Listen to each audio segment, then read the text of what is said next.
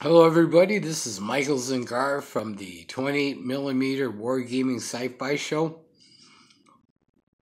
This is going to be another video in my series of getting prepared for Frostgrave. I swung by the hobby shop today, and there's some Reaper Bones miniatures that I just couldn't not get.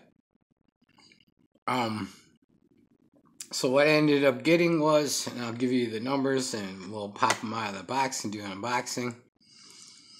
I ended up getting this Town Folks Undertaker. There's his number 77143. I'm going to use him as a treasure hunter. So let's look at him up close. He's only armed with the shovel, but basically with the soldiers box that I got on order. Let's see if we can get him. It's tough to do these bones when they're white. Very contrasty. I got low light going on. But basically, it's like a bones miniature. It's got good detail. This one's the Undertaker. I'm going to use him as a treasure hunter. Basically, what I was saying about the box set is that we basically, anybody who's holding that lantern, we kind of count him as a treasure hunter, or has got the rope. But the lantern's kind of our symbol, and then we arm him how we like. So he's gonna make a nice miniature. Okay, I don't have a lot of thieves in my collection. This guy is Rogan the Assassin. 77224 is his number. And basically, it's a nice guy that's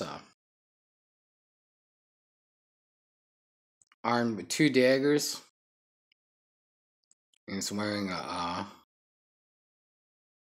mask or a cloth over his face.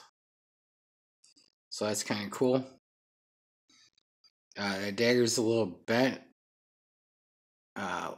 That one, when you're working with bones, you can fix them 2 ways. You can take a heat gun and blast them with heat, or my wife's got a really killer hair dryer that heats them up pretty good, and then get them bent to where you want them, and then dip them in cold water real quick. Or you can use hot water treatment too. That works. It's a little bit more messy than the hot air, but it's still good. But he will work it excellent. Nice, real nice mini. Come on, camera.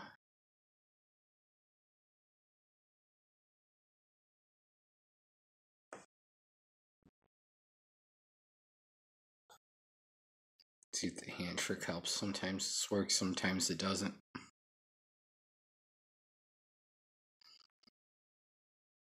But anyways, he's armed correctly.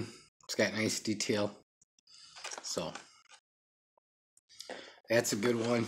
And then I also picked up another assassin. And these assassins can basically double as a thief. This is 77030. And his name is Darnar, the male assassin. And I believe these are kind of older bone sculpts. Because store I go to, it's got a good selection, but not a great selection. So he's got a really nice look. And he'll work totally fine as another assassin or a thief. For the monster end,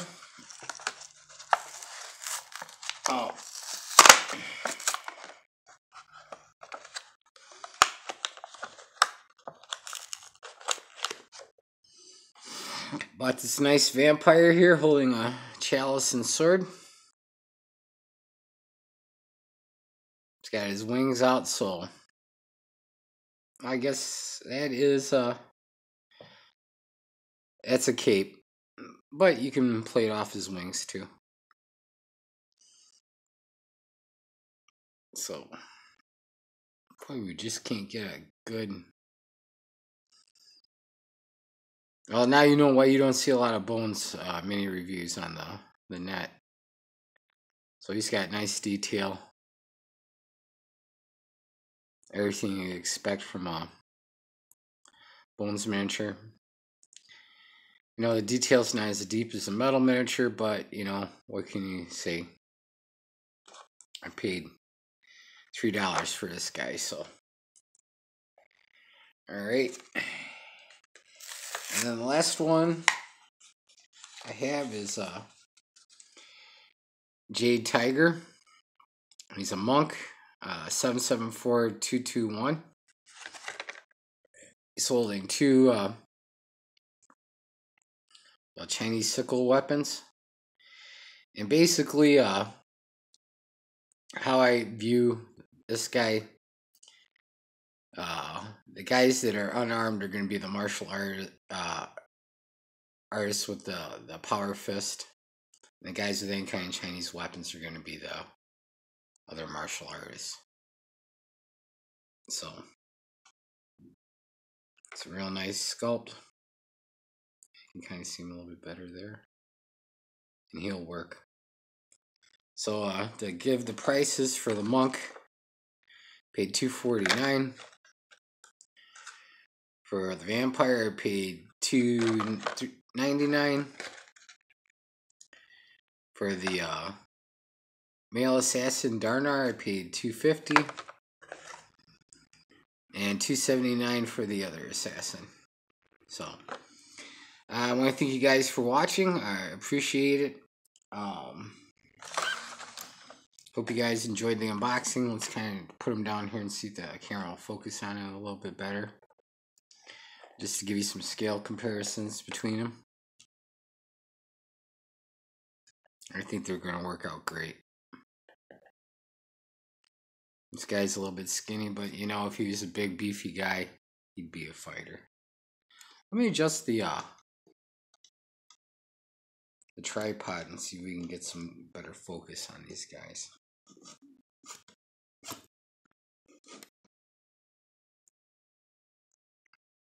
Okay, we'll bring it a little bit closer.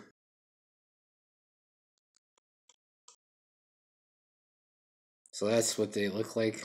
Get a camera some time to focus on it.